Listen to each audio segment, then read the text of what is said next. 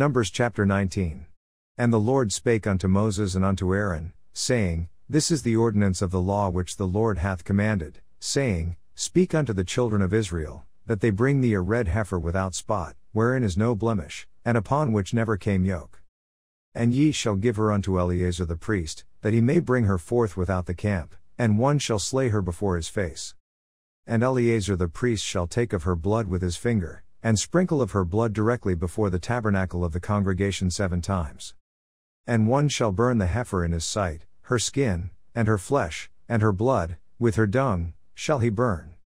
And the priest shall take cedar wood, and hyssop, and scarlet, and cast it into the midst of the burning of the heifer.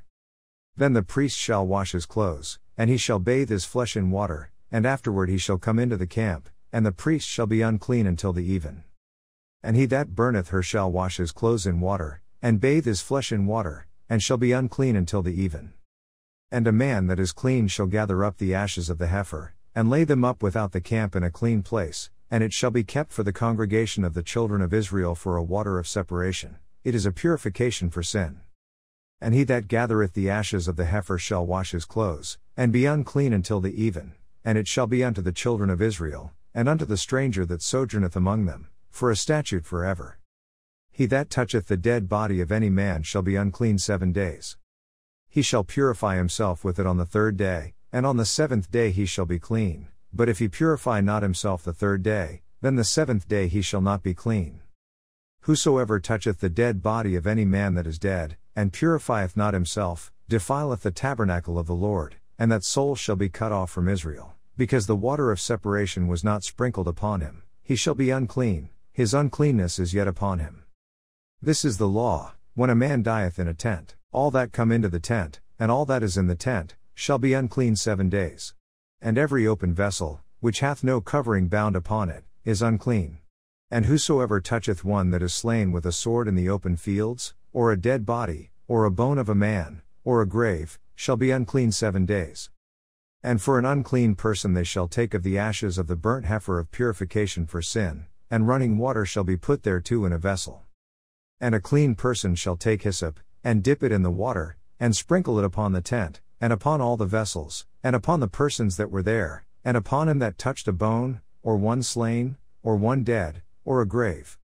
And the clean person shall sprinkle upon the unclean on the 3rd day, and on the 7th day, and on the 7th day he shall purify himself, and wash his clothes, and bathe himself in water, and shall be clean at even. But the man that shall be unclean, and shall not purify himself, that soul shall be cut off from among the congregation, because he hath defiled the sanctuary of the Lord, the water of separation hath not been sprinkled upon him, he is unclean. And it shall be a perpetual statute unto them, that he that sprinkleth the water of separation shall wash his clothes, and he that toucheth the water of separation shall be unclean until even. And whatsoever the unclean person toucheth shall be unclean, and the soul that toucheth it shall be unclean until even. Numbers chapter 20. Then came the children of Israel, even the whole congregation, into the desert of Zin in the 1st month, and the people abode in Kadesh, and Miriam died there, and was buried there. And there was no water for the congregation, and they gathered themselves together against Moses and against Aaron. And the people chode with Moses, and spake, saying, Would God that we had died when our brethren died before the Lord. And why have ye brought up the congregation of the Lord into this wilderness, that we and our cattle should die there? And wherefore have ye made us to come up out of Egypt, to bring us in unto this evil place?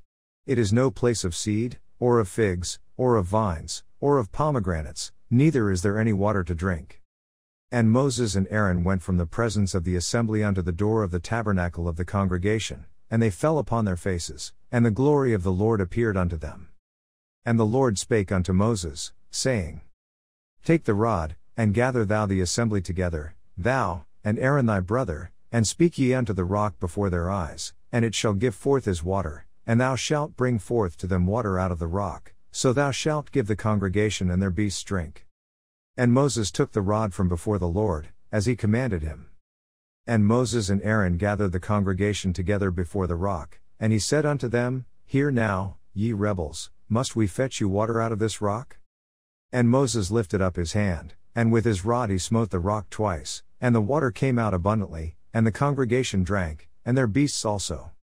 And the Lord spake unto Moses and Aaron, because ye believed me not, to sanctify me in the eyes of the children of Israel, therefore ye shall not bring this congregation into the land which I have given them. This is the water of Meribah, because the children of Israel strove with the Lord, and he was sanctified in them. And Moses sent messengers from Kadesh unto the king of Edom, Thus saith thy brother Israel, Thou knowest all the travail that hath befallen us, how our fathers went down into Egypt, and we have dwelt in Egypt a long time, and the Egyptians vexed us, and our fathers, and when we cried unto the Lord, he heard our voice, and sent an angel, and hath brought us forth out of Egypt, and, behold, we are in Kadesh, a city in the uttermost of thy border. Let us pass, I pray thee, through thy country, we will not pass through the fields, or through the vineyards, neither will we drink of the water of the wells, we will go by the king's highway, we will not turn to the right hand nor to the left, until we have passed thy borders. And Edom said unto him, Thou shalt not pass by me, lest I come out against thee with the sword. And the children of Israel said unto him, We will go by the highway, and if I and my cattle drink of thy water, then I will pay for it, I will only, without doing anything else, go through on my feet. And he said, Thou shalt not go through. And Edom came out against him with much people, and with a strong hand. Thus Edom refused to give Israel passage through his border, wherefore Israel turned away from him. And the children of Israel, even the whole congregation, journeyed from Kadesh, and came unto Mount Hor. And the Lord spake unto Moses and Aaron in Mount Hor, by the coast of the land of Edom, saying, Aaron shall be gathered unto his people, for he shall not enter into the land which I have given unto the children of Israel, because ye rebelled against my word at the water of Meribah. Take Aaron and Eleazar his son, and bring them up unto Mount Hor. And strip Aaron of his garments, and put them upon Eleazar his son, and Aaron shall be gathered unto his people, and shall die there. And Moses did as the Lord commanded, and they went up into Mount Hor in the sight of all the congregation. And Moses stripped Aaron of his garments, and put them upon Eleazar his son, and Aaron died there in the top of the mount, and Moses and Eleazar came down from the mount. And when all the congregation saw that Aaron was dead, they mourned for Aaron 30 days, even all the house of Israel. Luke chapter 1 verses 1 through 25. For as much as many have taken in hand to set forth in order a declaration of those things which are most surely believed among us, even as they delivered them unto us, which from the beginning were eyewitnesses, and ministers of the word, it seemed good to me also, having had perfect understanding of all things from the very first, to write unto thee in order, most excellent Theophilus, that thou mightest know the certainty of those things, wherein thou hast been instructed. There was in the days of Herod, the king of Judea, a certain priest named Zacharias, of the course of Abiah, and his wife was of the daughters of Aaron, and her name was Elizabeth. And they were both righteous before God, walking in all the commandments and ordinances of the Lord blameless. And they had no child, because that Elizabeth was barren, and they both were now well stricken in years. And it came to pass, that while he executed the priest's office before God in the order of his course, according to the custom of the priest's office, his lot was to burn incense when he went into the temple of the Lord. And the whole multitude of the people were praying without at the time of incense. And there appeared unto him an angel of the Lord standing on the right side of the altar of incense. And when Zacharias saw him, he was troubled, and fear fell upon him.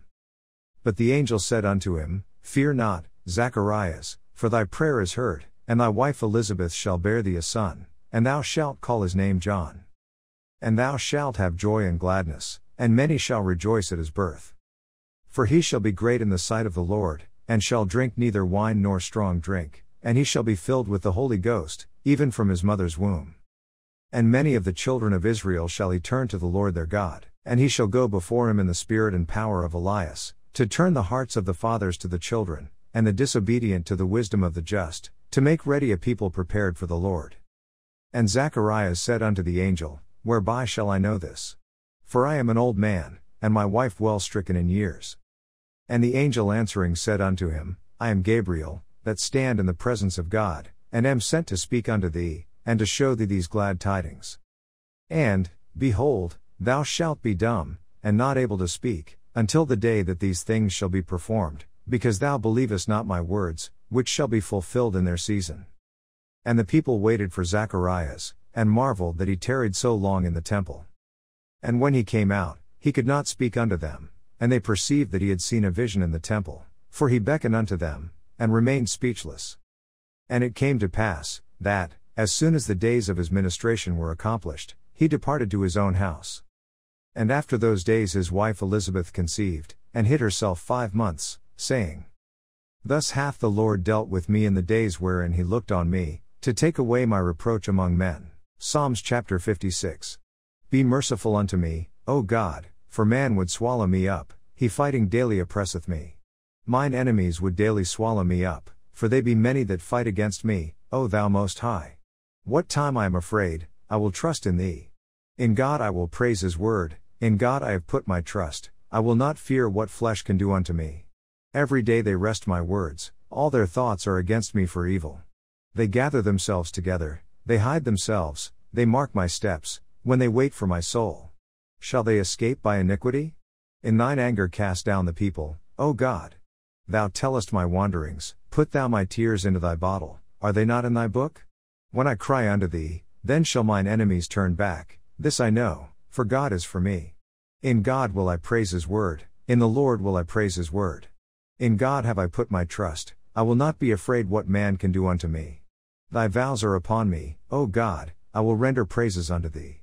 For thou hast delivered my soul from death, wilt not thou deliver my feet from falling, that I may walk before God in the light of the living? Proverbs chapter 11 verse 8. The righteous is delivered out of trouble, and the wicked cometh in his stead.